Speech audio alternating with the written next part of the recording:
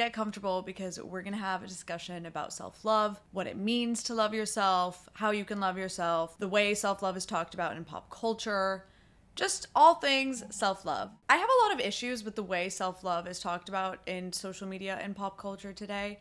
I feel like it's transcended its original definition. It's almost become girl bossified and just like saturated with toxic positivity. And it's understandable for the definition to change after like this concept was introduced into a very capitalist culture. But a lot of the self-love like content that I consume has just left me feeling more shitty about myself. It almost feels like another task on my to-do list, another chore that I need to complete before the time runs out. And I think that that's so far from the original objective of self-love. There's this expectation to consistently feel 100% content and 100% like good about ourselves, and I think that is so unrealistic and so impractical. It's also not something that I think you can like achieve or receive once you cross the finish line. It doesn't really work that way. I think of love as a process, a journey, a long-term commitment, rather than, you know, congratulations, you did a face mask, here's self-love. Like, it doesn't work that way. And I think that's a very transactional way to view self-love. I think a lot of people think self-love follows this linear path, but that could not be farther from the truth. You're gonna go up, you're gonna go down, you're gonna go left, you're gonna go right. You're not always gonna be moving forward. And that's also where I think we feel really shitty, because we think we should be always moving forward, but that's, again, not life. The fact that self-love is promoted as this like constant attitude that we should hold up, I think invalidates a lot of our emotions, when the whole idea of self-love, I think, is to be accepting of those emotions. We live with fear and guilt and shame and regret, and these are completely normal emotions, and it's okay to feel them. I don't even know why it's so taboo or why it's so frowned upon to admit that we have those emotions. I don't even like calling them negative emotions, because I think that just like categorizes them and just makes it super black and white. Like, here's positive, here's negative. But it's like, I don't want to build this like stigma around fear and guilt and shame and regret and pain and anger. Like, they're very normal to have. There's this like pressure to rise above those emotions, and if you can't, then, you know, you're the one to blame. And so I just end up feeling like inadequate and incompetent for not knowing how to rise above these things that I, you know, should have under control. And I think the reason why a lot of these like self-love, you know, tips and tricks don't really work is because they're quick and simple solutions to the symptoms of the problem. But it's like, if your wound is infected, putting on a band-aid, sure, it'll relieve you for like 1 or 2 days, short term, yeah, but like in the long run, it's not really gonna fix your infection. Like, you need antibiotics. Go to the doctor. Go to therapy. No, I know therapy isn't accessible to everyone. That's why, like, I just want to share the research that I've done on my own time about these things. So the real toxicity in my head happens when you're already feeling down, and then you're trying to force these like loving thoughts when you so clearly don't feel that way. I don't need to feel bad about the fact that I feel bad. I think in order to move towards a healthier approach to self-love, we kind of need to unlearn everything that we've learned about it. What we all so desperately need is for negative emotions to be validated. We actually want our negative emotions to be acknowledged, understood, and accepted, rather than suppressed, avoided, and tucked away in a corner where no one can see. We want someone to validate the shitty situations we go through, and I think the first and most important person to validate those emotions is going to be you. To be able to say to yourself that it's okay to not be 100% all the time is so, so important, and it's also so powerful because it builds so much self-trust. If you need any proof that it's okay to have these negative emotions, if you need any validation, let Mother Nature provide it. Because you need shit to grow a garden. It's okay to have your negative emotions, because that's what's gonna grow your person and yourself and your character. And for a really long time, I thought of self-love as a game that had levels. Prior to my depression last year, I thought I had a pretty good relationship with myself. I was working really hard to build that strong relationship with myself. And at the time, I was very content with my life, with myself. So I was like, okay, like, we're doing good. Little did I know, I was practicing a defense mechanism called intellectualization. If you're familiar with the term, I am sorry. Intellectualization is when you rationalize your emotions rather than feeling them. You try to find reasons as to why you're feeling them instead of actually just sitting with the emotions and like experiencing them. You can't numb yourself to a single emotion, by the way. If you're numbing yourself to one emotion, you're numbing yourself to all. So although I thought I was happy, it really was just me being numb. And when I got depressed, I was absolutely crushed. Like, I was so overwhelmed with these unfamiliar emotions. I didn't know what to do with them. I didn't even know what they were. I was just like, what is going on? Like, I was so stuck. And it took me a minute to understand that I was depressed because I was so unfamiliar with my emotions. It literally felt like I had transported into a new dimension and I was like a different version of myself. And I was like, what is going on? Like, who is this? Like, where did we enter? And so I got depressed and I really was like, fuck, all of the progress that I had made, all the work that I had been putting into like nurturing my relationship with myself just went to waste. It all crumbled and I had to start from level 1. And it was so devastating. And I was so burnt out that I didn't even want to begin working on myself again. I didn't even want to get out of my depression because it just felt like too much work. It was like I had to reclimb this mountain that like I thought I was at the peak of. So I was like, do I do this all over again? Like, I can't do it. Like, I don't think I'm capable of doing that all over again. It just felt like too much. It wasn't until I started therapy that I realized all progress isn't lost. It's not really game over. You don't necessarily have to start from scratch every time something falls apart because you still very much have, you know, those tools and you still very much have yourself and your identity. And I didn't know that and I didn't realize that. And it took me a minute to tap into that. But once I did, my view on my depression kind of shifted from like this incredibly difficult like obstacle that I had to get through to an exercise that I could almost use to my advantage, kind of like a practice round to apply all the self-love skills and tools that I had learned. And through that shift, it kind of felt like I was reclaiming my power over my depression, where I wasn't letting it win anymore. And I kind of was like, okay, I can take this on because I know I can get through it. Now that I know that I can trust myself to get out of it, I don't really fear it anymore. There's always going to be some negative event that happens that's going to impact you either directly or indirectly. We just have to deal with it. Like, that's just how life is. Like I said, I'm not a huge fan of the self-love products out there in the market.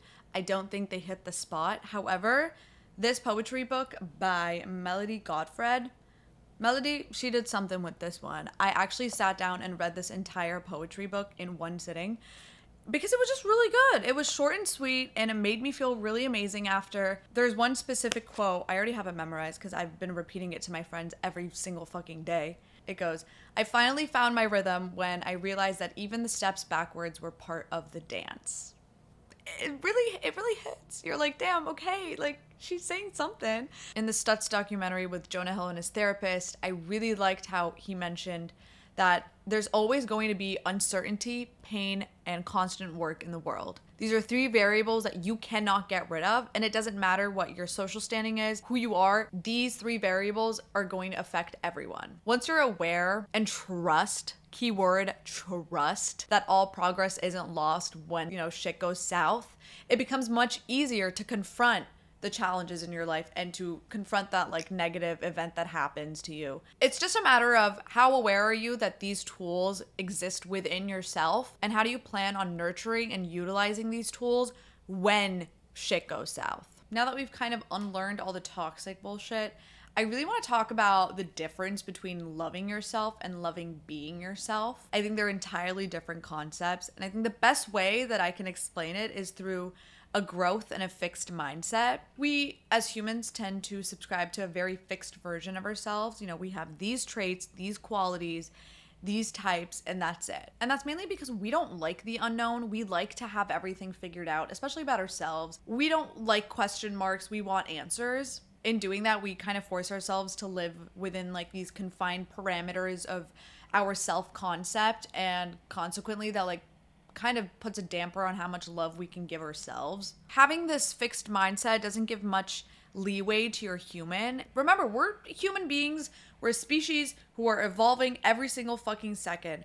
Every day we wake up slightly different from yesterday. Like, our bodies are growing, we're building new neural pathways, our mindsets are shifting, especially if you're like me in your like early 20s or like late teens. Like, we are going through so much change. And so kind of having this like fixed mindset, this fixed version of who you are is just like, okay, that's just limiting your potential and like how much you can change and grow. That's where I think loving yourself and loving being yourself differ, because when you love being yourself, you allow yourself the space and time to grow and change and adapt. You view yourself as this very fluid and flexible being that exhibits several different emotions and attitudes throughout the day. And I really appreciate how having this growth mindset really celebrates our wide range of human emotions, not just the good ones. A lot of the self-love talks that I hear only shows recognition towards those positive emotions, and that's just like completely neglecting our complex nature and just like completely neglecting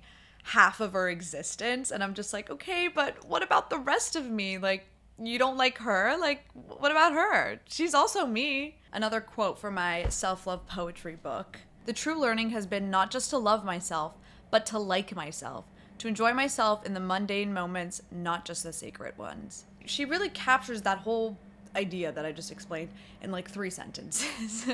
Ultimately, as a group, we need to shift our attention and focus more towards self-awareness and acceptance rather than these like harmful, toxic, positive thoughts that aren't really getting us anywhere. In my head, self-love is built of 4 main pillars. There's self-awareness, there's self-worth, self-esteem, and self-care. Self-awareness would be like mindfulness towards your triggers, your thought patterns, your self-belief, your trauma. Your self-worth is the value you ascribe yourself, how you value yourself. Your self-esteem is a product of your self-worth. And then self-care is maintenance. So I want to start from self-worth because I think that's where the magic begins. For a really long time, I was stuck on the question of, okay, I want to love myself. How do I do it? Like, tell me how to do it and I'll do it. I'm ready to do it. Just tell me what to do. How do I begin? Where do I start? My therapist told me about this exercise called the I am statements. These are basically affirmational phrases that you write down, and you can go about it in any way you want, whether you write down 1 a day or you write down like 20 in one sitting and you repeat them to yourself. Whichever approach you want to take, try to write down just a couple I am statements. And these can be, identifying statements as in like, I'm a girl, I'm a student, I'm Turkish. Or they can be quality statements, which is more like, I am pretty, I am funny, I am smart, whatever. The point of this exercise is to build your self-concept, how you think of yourself. And the reason why it works is because it engages with your subconscious. We don't know much about our subconscious because we can't really access it like consciously. We know it's there, and we know that it's like a sponge, especially if you're in your early 20s. Like, your subconscious right now is going to absorb any and every content you put in front of it. This is why people will be like, be mindful of who you surround yourself with or what kind of, content you consume on social media. Because even if consciously you may not identify with something, your subconscious is still going to absorb that information. In your brain, the more often you repeat an exercise, the stronger those neural pathways are going to become. The more established neural pathways in your brain are much easier to access than ones that you've, only fired a couple times. And so the reason why I really encourage you to repeat these affirmational phrases, these I am statements to yourself, at least once a day, is so you keep firing those neurons and that path is getting stronger and stronger. That's why people say fake it till you make it, and it actually works because you're basically convincing your subconscious that you do have confidence until you actually achieve it because you've just believed in yourself so much. Essentially what we're doing is rewiring your negative thought patterns into positive and healthy ones. And so we're kind of eliminating that self-defeating talk that like your inner critic will tell you. This also really helps to build self-trust because the more these I am statements are ingrained in your mind, the less external validation you're gonna seek. I used to be someone who was obsessed with figuring out how people perceive me. Like, I would ask my friends to explain how they view me in very, very explicit detail because I just wanted to know. I was like, I want to know. I'm so curious. Like, who do you see me as? What do I look like to you? Like, I had just very little knowledge about myself. Like, I had a very weak self-concept. And that's why we're doing these I am statements, so that you can kind of figure out, like, who are you? Who am I? Now I want to talk about self-esteem because she's a little tricky one. Like I said, self-esteem is a product of your self-worth. Unfortunately, self-esteem kind of operates also on like a subconscious level, and it is kind of developed in early childhood. Not saying that you can't build your self-esteem when you're older. I'm just saying like that's mainly where your self-esteem is established in early childhood and like developmental years. If you went through a shitty past and you were traumatized, first of all, I'm really sorry. Second of all, that does not mean you're broken, and it does not mean that you have to go and like blame yourself for having a low self-esteem. We tend to look inwards whenever something goes wrong in our life, and we're like, okay, I'm the one to blame. I don't have a high self-esteem because I did this, this, and this. But it's like, it doesn't work that way. You can't really control what happens to you when you're 4 years old. I don't want this to discourage you at all. Like, you can work on your self-esteem. There's two kinds of self-esteem. There's explicit and implicit. This basically just means your explicit self-esteem is the one you're consciously aware of having, like how you consciously view yourself. And your implicit is how you subconsciously view yourself. For a long time, I had insecure high self-esteem, and I kind of still struggle with it. Basically, there's a phenomenon called a donut personality where your explicit self-esteem is high, so you consciously have a good view of yourself, but your subconscious, your implicit self-esteem is low. Because I had this like discrepancy, I was kind of conflicted on like, I consciously knew that I, was of high value and I had, a high self-worth, but deep down I didn't really believe that. And again, like the best way you can engage and interact with your subconscious is through repeating a positive experience multiple times so you can build that neural pathway. Like, we're getting down to neuroscience over here. Like, at the end of the day, you really need to build a strong foundation, and that foundation is your subconscious, and that's how we're gonna do it. Like, that's how we can get there. When my insecure high self-esteem thing was really at its peak, I saw this tweet that I really resonated with, and it said, I love me, but I don't love me back. And that basically means you're not accepting the love that you're giving yourself. This is also going to make it much harder for you to recognize when other people are giving you love if you're not accepting the love that you give yourself in the first place. So this is, again, where we go back to rewiring our negative thought patterns, and this is where mindfulness comes in. Self-awareness is mindfulness towards your thought patterns, your triggers, your trauma, basically just becoming aware. Just becoming aware without necessarily attaching to your observation. What I like to do is split my inner dialogue into two. Well, technically into three different entities. Only two of them have voices though. There's the good cop and then there's the bad cop. The good cop, obviously, she's super compassionate, she's kind, she's tolerant, she's patient, understanding, accepting. She's lovely. We love her. And then there's bad cop. She is my inner critic. She's harsh. She's very toxic. She's critical. She's judgmental. She's impatient. She does not understand. She does not accept. She does not empathize. She's a bitch. Self-awareness boils down to identifying which voice is talking. And then there's a third entity, which is my body. This is my physical form.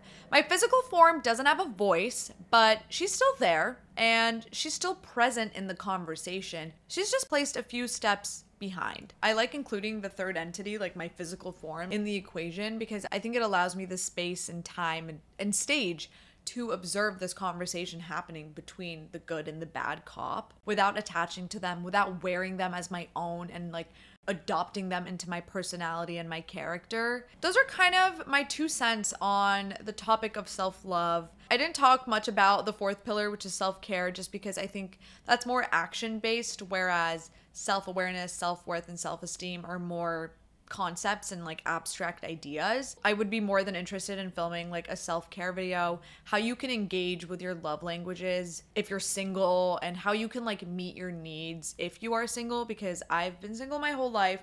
So I honestly feel like I'm gonna do that next. I am kind of switching my content to more sitting down talking videos. I did the vlogs and I really liked them, but I think I kind of want to try something new. This is honestly really exciting to me because I geek out on psychology and like neuroscience.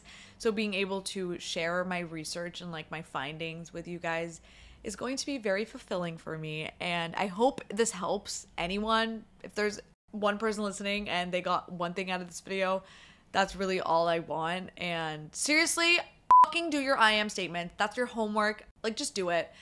I don't want you to do anything else. Just write down 10 things that you are and add one to the list every day. Stay safe and super sexy.